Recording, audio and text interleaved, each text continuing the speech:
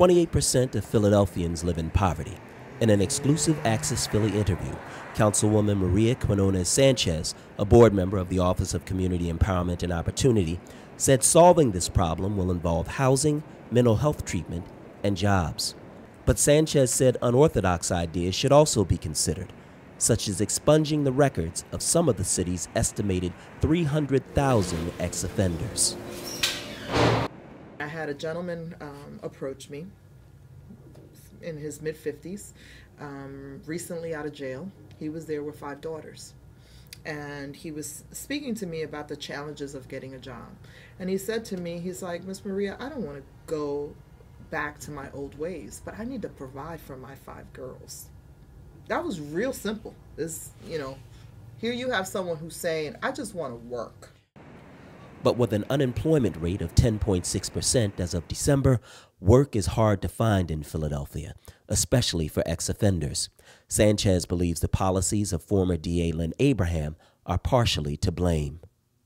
For 20-something years, we had a DA who was very focused on marking what was hundreds of thousands of young men for life.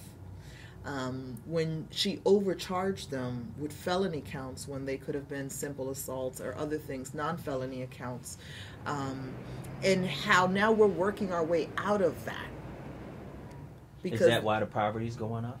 I think that there has to be a direct correlation with, I think the number is like 300,000 people with a record in the city of Philadelphia. They have some sort of record, but it's not the record. It's the type of crime that was listed, and that's why some of these initiatives around expungement become important, because one person made a policy decision that they were going to overcharge people, and now we have several 100,000 people marked for life. They committed crimes that, when they were 15, 16, 17 years old, that had we had a more progressive approach to that, and we were really talking about rehabilitation, some of these folks can turn their lives around.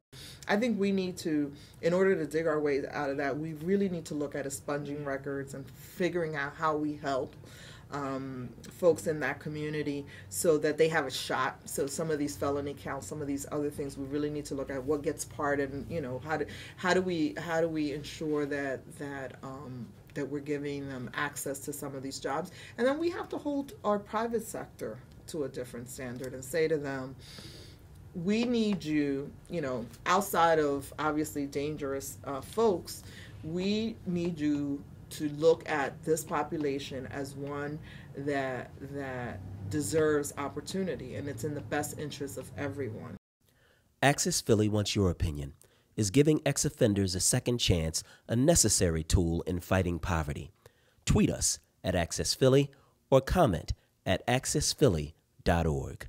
For Access Philly, this is Solomon Jones.